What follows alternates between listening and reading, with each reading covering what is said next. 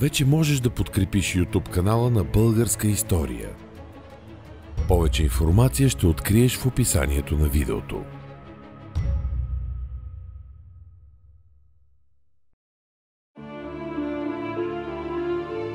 Падането на България под византийска власт през 1018 година, което идва след няколко десетилетия на кръвопролитна война срещу империята, нанася тежък удар на българите.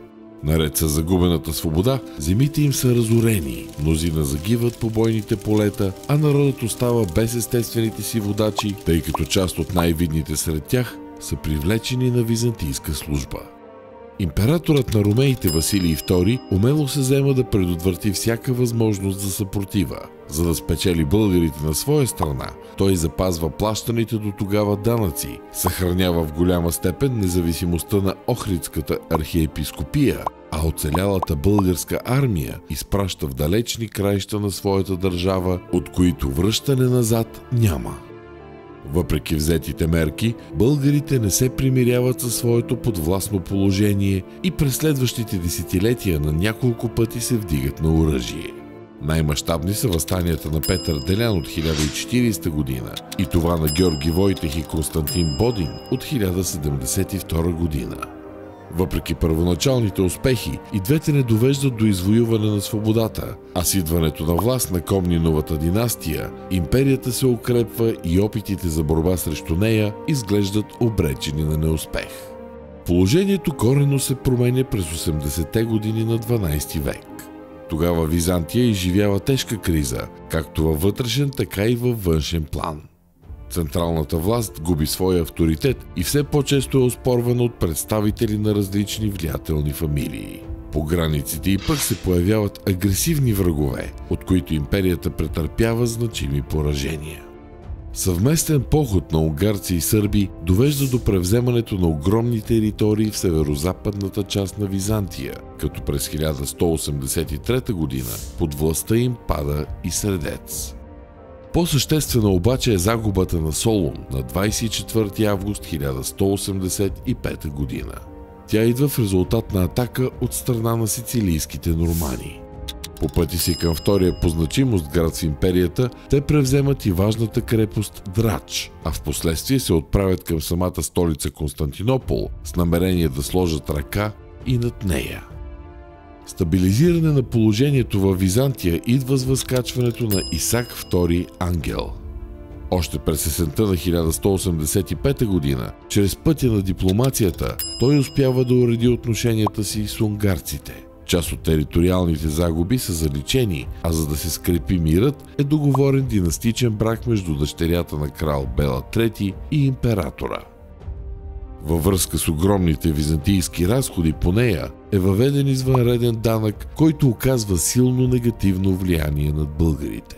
Огромна част от техния добитък е иззет от държавата, а недоволството прераства в спонтанни бунтове край Анхиало. Макар те да остават без значителни последствия, ясно демонстрират нарасналото напрежение между българи и ромеи.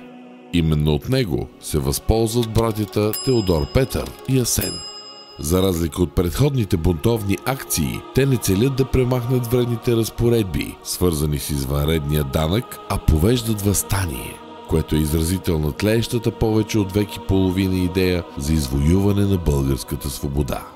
Най-ясно доказателство за настроенията сред народа намираме в написаното от основния ни източник за събитията Никита Хуниат.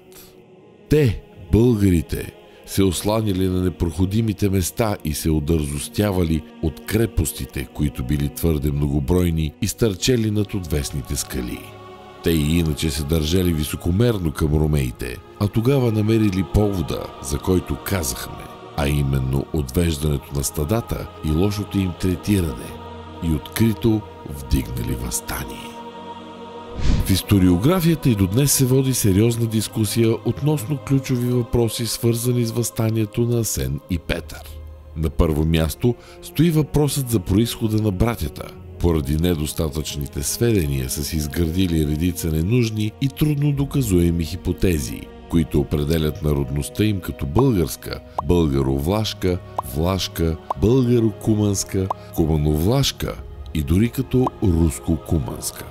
Безмислеността на подобни спорове ясно проличава от последвалите действия и многократното самоопределение на братята като наследници на старите български царе, както и в заявката им да отвоюват обратно от империята земите, съставляващи по-рано България. Далеч по-важен, но отново с неясен отговор, е въпросът за социалните и класовите им позиции в Византия преди началото на Въстанието. Предполага се, че те заемат видно положение в земите на тема Паристрион, по всяка вероятност в околностите на Търново. В нея през 11-то столетие византийската власт е силно разклатена в резултат на нахлуването на редица номадски племена, сред които печенези, узи и кумани. Наясно сведение на рицаря Робер Дюклари насочва към това, че братята отглеждат коне за нуждите на византийската войска, но без ясно потвърждение известието трудно може да бъде прието като сигурен факт. Без съмнение обаче първите асеневци не са случайни хора, към което ни насочва обстоятелството, че през есента на 1185 година са допуснати до лична аудиенция при император Исак II Ангел в лагера му при Кипсела. Там те заявяват своите искания, представени от Никита Хуният последния начин. Те не вдигнали бунта без повод, а отишли при императора, който лагерувал в Кипсела, с молба да бъдат зачислени към ромейската войска и да им се отстъпи с императорска грамота едно мъчно достъпно селище, което се намирало при Хемос. Искането на братята също е широко дискутирано в родната историография, която най-често го интерпретира като желание на двамата да бъдат причислени към византийските прониари и да им се отстъпи като владеене една област в Балкана. Смята се, че идеята им е тя да бъде използвана като начална точка за по-нататъчните им действия. В крайна сметка желанието на Асен и Петър среща груб отказ от страна на императора. Асен, като по-буйния от братята, шумно изразява възмущението си, в резултат на което севастократор Йоан нарежда да бъде ударен по лицето. Понесеното разочарование и лична обида обаче не са в състояние да попречат на братята. Те се завръщат в своята страна и през следващите месеци активно работят по подготовката на въстание. Началото на българското надигане, водено от Асен и Петър, ни сблъсква с още един дискусионен въпрос. Десетилетия наред се води спор за неговата датировка и хронология, като за година на избухването му се посочват 1185 и 1186 година.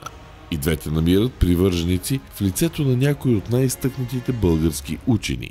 Но благодарение на съществени нови разкрития към днешна дата, с огромна сигурност можем да кажем, че точната е 1186 година. В съответствие с нея са поставени хронологично и останалите важни моменти от въстанието. Какво всъщност се случва през пролета на 1186 година?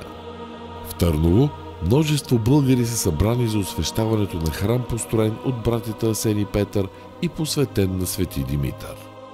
Изборът на патрон не е никак случайен. След падането на Солун се разпространява слухът, че светецът е вдигнал закрилата си над града, който до момента брани.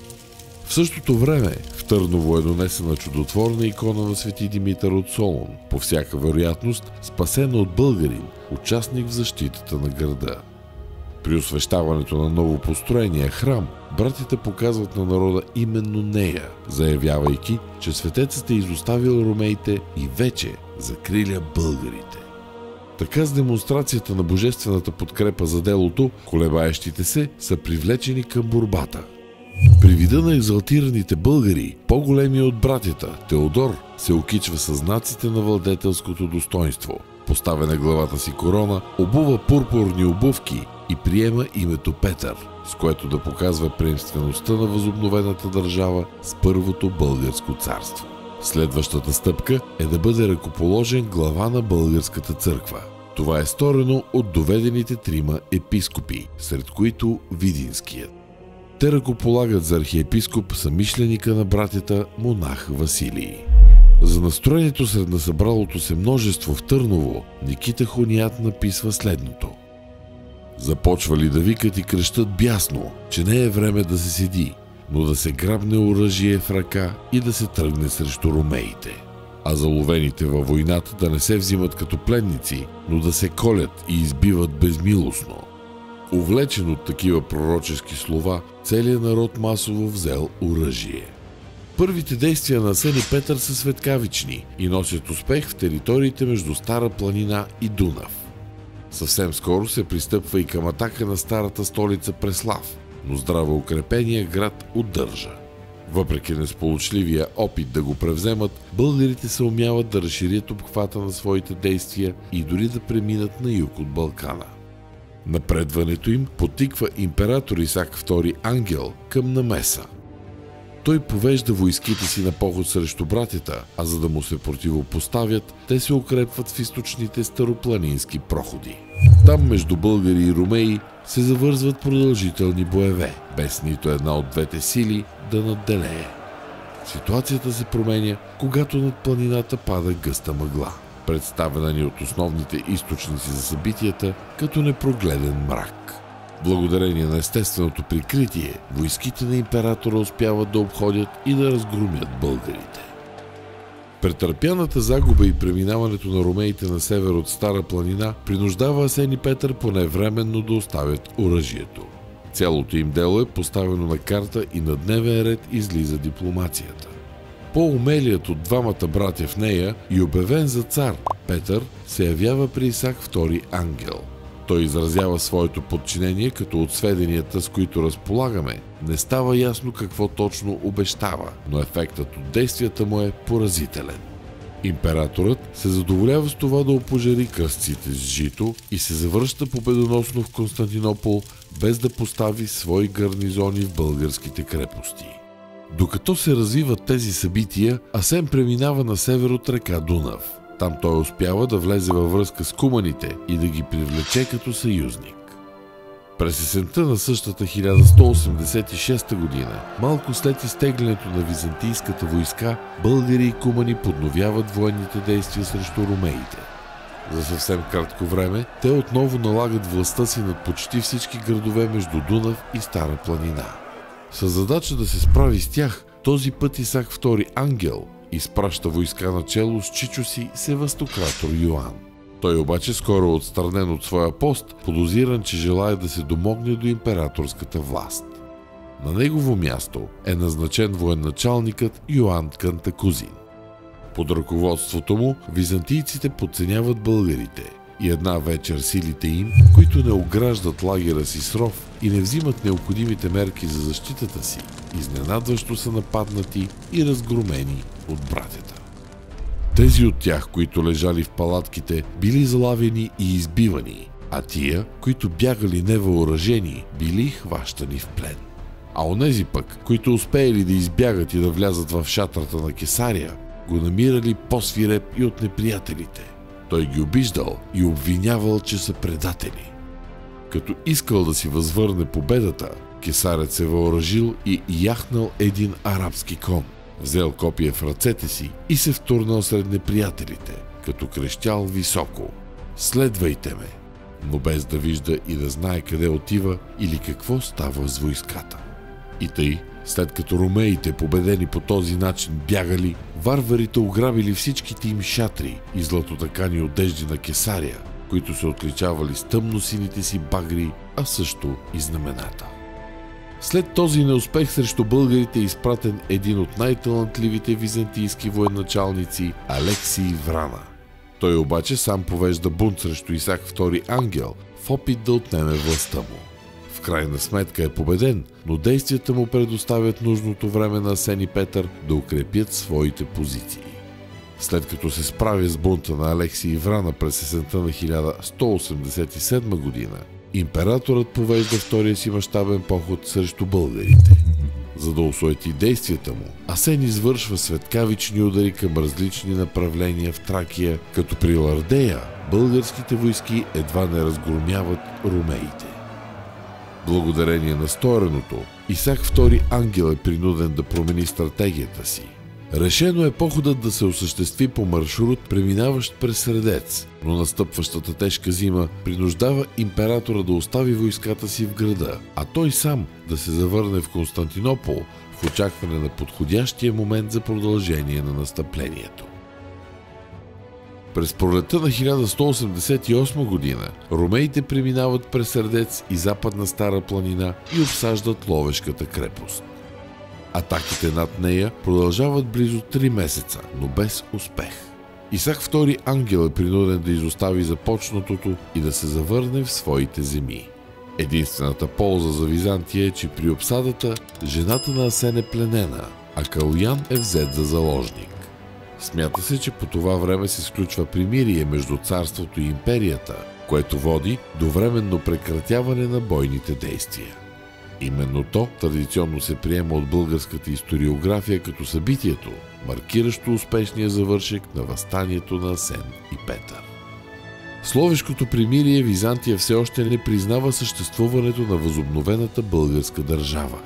През следващите години преминаването на рицарите от Третия кръстоносен поход я карат за кратко да отмести поглед от нея, но през 1190 година Исак II Ангел отново повежда огромна войска към земите на Асен и Петър. В разразилата се битка при Тревненския проход обаче, ромеите са категорично разгромени, което на практика окончателно ги разубеждава в опитите им отново да поставят под властта си българите. Въстанието на Асен и Петър е изразител на дългогодишните копнежи на българите под византийска власт за извоюване на свободата. Редица спорове и дискусии около етническия произход на братята не трябва да разсейва фокуса ни от оценка и признание на епохалното им дело, което довежда до възобновяването на българското царство. Родът на асеневци в идните столетия ще се превърне в централен за цялата последвала история на България, а редица владетели с гордост ще заявяват, че принадлежат към него.